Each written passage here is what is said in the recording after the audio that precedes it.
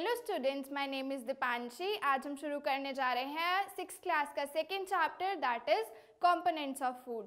Chapter शुरू करने से पहले मैं आपको एक बार ब्रीफिंग देना चाहूँगी। इस चैप्टर में हम कौन कौन से टॉपिक्स कवर करने जा रहे हैं। सबसे पहले टॉपिक आता है हमारा मेजर न्यूट्रिएंट्स ऑफ फूड का। मेजर न्यूट्रिएंट्स ऑफ फूड कौन से होते हैं? Carbohydrates, proteins, vitamins, minerals, fats, fibres and roughage. Second हमारा टॉपिक जो हम कवर करेंगे वो है बैलेंस डाइट का। थर्ड टॉपिक हमारा कौन सा आता है?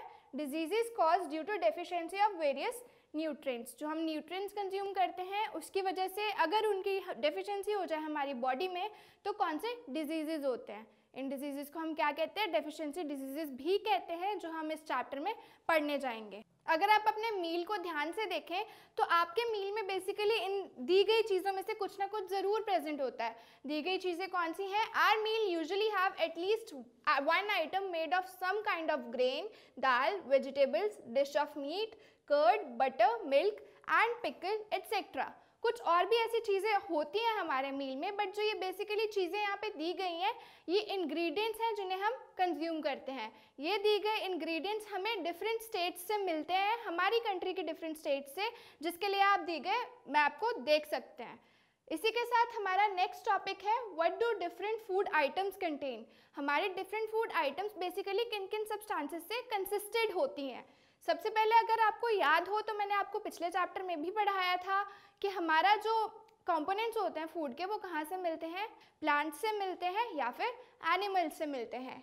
The ingredients contain some components that are needed by our body and these components are called nutrients. हमारे इन्हीं इंग्रेडिएंट्स में कुछ ऐसे कंपोनेंट्स होते हैं जो हमारी बॉडी के लिए एसेंशियल होते हैं, उन्हें हम क्या कहते हैं?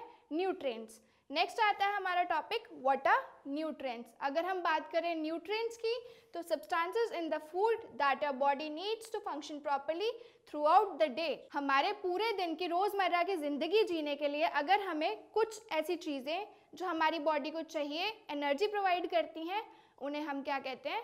न्यूट्रिएंट्स कहते हैं। जैसे कि हम इस पिक्चर में देख सकते हैं जितने भी एग्जाम्पल्स दे रखे हैं सबके सब न्यूट्रिएंट गिविंग फूड के एग्जाम्पल्स हैं। अब अगर हम बात करें हमारे मेजर न्यूट्रिएंट्स की तो मेजर न्यूट्रिएंट्स की क्लासिफिकेशन यहाँ पे दे रखी है, जो कि क्या है? Carbohydrates, proteins, fats, vitamins, minerals, water and roughage. Students आप एक बात ज़रूर ध्यान में रखिएगा, इनमें से जो न्यूट्रिएंट्स हैं वो बेसिकली 5 टाइप्स के हैं: carbohydrates, proteins, fats, vitamins and minerals. Students water and roughage हमारे न्यूट्रिएंट्स में नहीं काउंट होते हैं, इस बात का आप ध्यान रखिएगा। इसके बारे में मैं आपको आगे वीडियो में बताऊंगी। अब बात करेंगे हम अपने सोर्सेज ऑफ न्यूट्रिएंट्स की।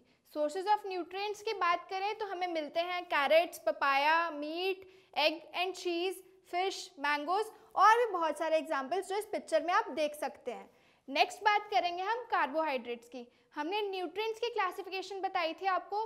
न्यूट्रिएंट्स के क्लासिफिकेशन में मैंने आपको बताया था 7 टाइप्स ऑफ क्लासिफिकेशन, जिसमें पहली थी कार्बोहाइड्रेट्स की। कार्बोहाइड्रेट्स की बात करें तो कार्बोहाइड्रेट्स बेसिकली क्या होते हैं? एनर्जी प्रोवाइड करते हैं हमारे बॉडी को, इसीलिए हम इन्हें एनर्जी गिविंग फूड भी कह सकते हैं। जैसे कि आप इस पिक्चर में देख सकते हैं ये सारे के सारे हमें एनर्जी प्रोवाइड करते हैं, कार्बोहाइड्रेट्स गिविंग फूड हैं। नेक्स्ट आता है हमारा टेस्ट फॉर कार्बोहाइड्रेट्स। स्टूडेंट्स ये आपके लिए एक एक्टिविटी भी है, आप ये परफॉर्म कीजिएगा। आपने बेसिकली करना क्या है? आप लोग पोटैटो को पील ऑफ करोगे, उस पर 2 to 3 drops of iodine add करोगे, जैसे कि आप इस पिक्चर में भी देख सकते हैं। अगर पोटैटो का कलर ब्लू ब्लैक होता है तो उसमें कार्बोहाइड्रेट्स प्रेजेंट हैं, अगर वो ब्लू ब्लैक चेंज नहीं होगा तो उसमें कार्बोहाइड्रेट्स की प्रेजेंस नहीं है। ये आपके लिए एक्टिविटी है, आप ज़रूर परफॉर्म करिएगा। अब हम बात करते हैं प्रोटीन्स की। Proteins are needed for the growth and repair of our body. Basically proteins किस लिए चाहिए होते हैं? ग्रोथ एंड रिपेयर के लिए। हमारी बॉडी की ग्रोथ और रिपेयर के लिए हमें प्रोटीन्स की रिक्वायरमेंट होती है। Food containing proteins are often called body building food. हमारी बॉडी में जो भी फूड हमें प्रोटीन्स प्रोवाइड कर रहे हैं हम उन्हें क्या कहते हैं? बॉडी बिल्डिंग फूड भी कहते हैं। जैसे कि इस पिक्चर में देख सकते हैं ये सब के सब क्या हैं? प्रोटीन गिविंग फूड्स हैं। अब बात करेंगे हम टेस्ट फॉर प्रोटीन्स की। ये आपके लिए सेकेंड एक्टिविटी है जिसके बारे में हम बात करेंगे क्या करेंगे हम? सबसे पहले कोई भी फूड आइटम लेंगे। फूड आइटम अगर तो लिक्विड फॉर्म में है तो आप उसको ऐसे ही यूज़ कर सकते हैं। अगर वो आपको सॉलिड फॉर्म में दे रखी है तो आप उसको पहले थोड़ा क्रश करेंगे, उसको लिक्विड फॉर्म में चेंज करेंगे, आप उसको टेस्ट ट्यूब में ऐड करोगे। टेस्ट ट्यूब में ऐड करके आपने क्या करना है? 10 ड्रॉप्स ऑफ वाटर ऐड करना है, उसको शेक करना है प्रॉपरली। उसके बाद 2 drops of copper sulphate add करनी है and 10 drops of solution of caustic soda add करना है। अगर ऐड करके उसको शेक करने के बाद उसका वॉयलेट कलर अपीयर होता है तो उसमें प्रोटीन्स की प्रेजेंस है, एंड अगर कलर वॉयलेट नहीं चेंज होगा तो दैट मीन्स उसमें प्रोटीन्स की प्रेजेंस नहीं है। नेक्स्ट बात करेंगे हम फैट्स की। Fats also gives us energy. Fats का क्या काम है? पहले मैंने आपको पढ़ाया था कार्बोहाइड्रेट्स के बारे में। कार्बोहाइड्रेट्स भी हमें एनर्जी देते हैं, फैट्स भी हमें एनर्जी देते हैं। अगर हम बात करें फैट्स की तो फैट्स हमें एनर्जी ज़्यादा देते हैं एज कम्पेयर टू कार्बोहाइड्रेट्स। इस पिक्चर में दिए गए सारे ही कंपोनेंट्स क्या देते हैं? हमें फैट्स प्रोवाइड करते हैं। अब हम बात करेंगे टेस्ट फॉर फैट्स की। टेस्ट फॉर फैट्स आपके लिए थर्ड एक्टिविटी है। स्टूडेंट्स, आपने क्या करना है? आप थोड़ा सा खाना लेंगे घर पे, उसको क्रश करेंगे अराउंड द पेपर। जब आप उसको पेपर के अराउंड क्रश करेंगे, मेक श्योर आपका पेपर ना फटे।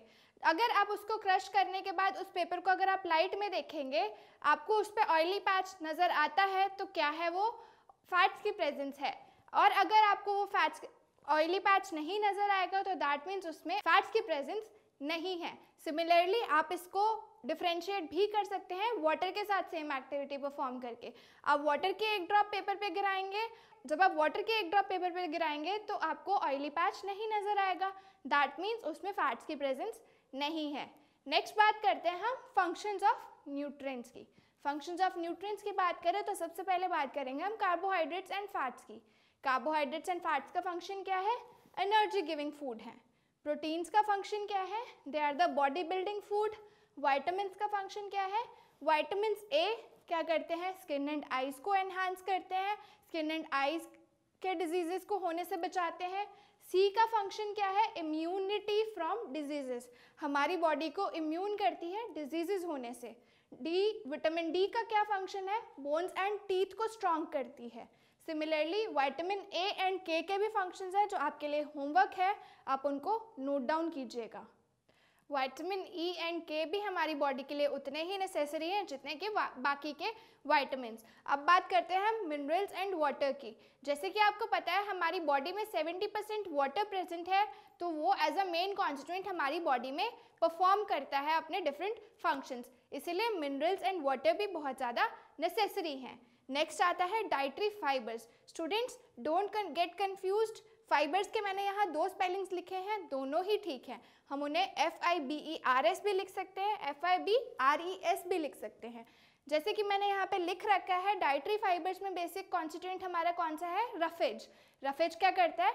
डाइजेशन में हेल्प करता है। रफेज हमें किन सब्सटेंसेस से मिलता है? हमारे फ्रूट्स से मिलता है, सैलेड से मिलता है और डिफरेंट वेजिटेबल के पील्स से मिलता है।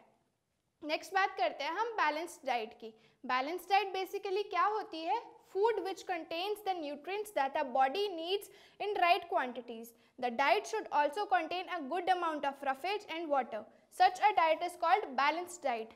वो एक डाइट जिसमें हमें proper amount of vitamins, nutrients मिल रहे हैं और उनमें proper amount of roughage and water भी है, उन्हें हम क्या कहेंगे? बैलेंस्ड डाइट कहेंगे। इस पिक्चर में दिए गए सारे सब्सटेंसेस हम किन में काउंट करते हैं? बैलेंस्ड डाइट में काउंट करते हैं। नेक्स्ट बात करेंगे हम डेफिशिएंसी डिजीजेस की, जो कि है हमारा next topic. Basically deficiency diseases क्या है? Diseases that occur due to lack of nutrients over a long period are called deficiency diseases. कोई भी ऐसे न्यूट्रिएंट्स जो हम बहुत टाइम से कंज्यूम नहीं कर रहे या हमें उनका प्रॉपर अमाउंट नहीं मिल रहा, वो क्या कॉज करते हैं? डेफिशिएंसी डिजीजेस कॉज करते हैं। डेफिशिएंसी डिजीजेस माल न्यूट्रिशन की वजह से भी हो सकते हैं। माल न्यूट्रिशन भी क्या होता है? न्यूट्रिएंट्स का प्रॉपर अमाउंट नहीं मिलना। अब बात करेंगे हम different types of deficiency diseases. Different types of deficiency diseases क्या होते हैं? सबसे पहले बात करेंगे हम प्रोटीन डेफिशिएंसीज की। प्रोटीन डेफिशिएंसी से हमें क्या क्या डिजीजेस हो सकते हैं? स्टंटेड ग्रोथ हो सकती है, स्वेलिंग ऑफ फेस हो सकता है, डिस्कलरेशन ऑफ हेयर हो सकते हैं, स्किन डिजीजेज हो सकते हैं एंड डायरिया भी हो सकता है। ये तो है कुछ एग्जांपल्स, और भी बहुत सारे डिफरेंट टाइप्स ऑफ डिजीजेस हैं जो हमें प्रोटीन डेफिशिएंसी की वजह से होते हैं। नेक्स्ट बात करेंगे हम carbohydrates and protein deficiency. Carbohydrates and protein deficiency से, अब पहले तो मैंने बात की है सिर्फ प्रोटीन की डेफिशिएंसी से, अब अगर आपकी बॉडी में कार्बोहाइड्रेट्स एंड प्रोटीन्स दोनों की डेफिशिएंसी है तो वो कौन से डिजीजेस कॉज करेंगे? वो क्या करते हैं, ग्रोथ में स्टॉप कंप्लीटली। हमारी बॉडी की ग्रोथ मैंने आपको पीछे फंक्शंस में भी बताया था, प्रोटीन्स एंड कार्बोहाइड्रेट्स के इंटेक पे डिपेंड करती है। अगर प्रोटीन्स एंड कार्बोहाइड्रेट्स की इंटेक अच्छी नहीं है तो हमारी बॉडी की ग्रोथ वहीं रुक जाएगी। नेक्स्ट आता है हमारा vitamins and minerals deficiency. Vitamins and minerals की डेफिशिएंसी से क्या होता है, लॉस ऑफ विजन हो सकता है, आईसाइट वीक हो सकती है, बेरीबेरी है, स्कर्वी है, रिकेट्स है and bone and tooth decay है। ये कुछ एग्जाम्पल्स थे डेफिशिएंसी डिजीजेस के। बेटर एक्सप्लेनेशन के लिए आप बुक से एक बार देख सकते हैं फॉर द प्रिसाइज आंसर कि कौन सी डेफिशिएंसी से हमें कौन से डिजीजेज हो रहे हैं। इसी के साथ हमारे चैप्टर की एक्सप्लेनेशन यहीं पे कंप्लीट होती है। मैं आपसे मिलूंगी अपनी नेक्स्ट वीडियो में with the question answers. Till then keep revising.